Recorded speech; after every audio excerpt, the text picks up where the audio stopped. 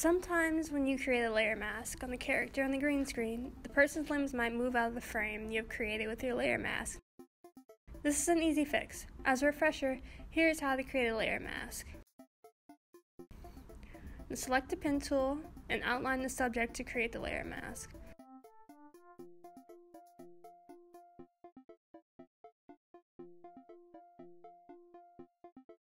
As it's playing through, you can see that the subject's hand has moved outside of the layer mask and is cut off. This is also another simple fix.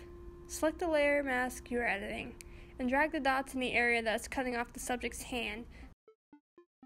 But sometimes the subject moves multiple times. To fix this, you press this little stopwatch here next to the mask path, and then you move to where you want the mask to move in that space. Now you move again to accommodate more space. Each time you'll make a keyframe that will adjust each part. I hope this tutorial helped you out.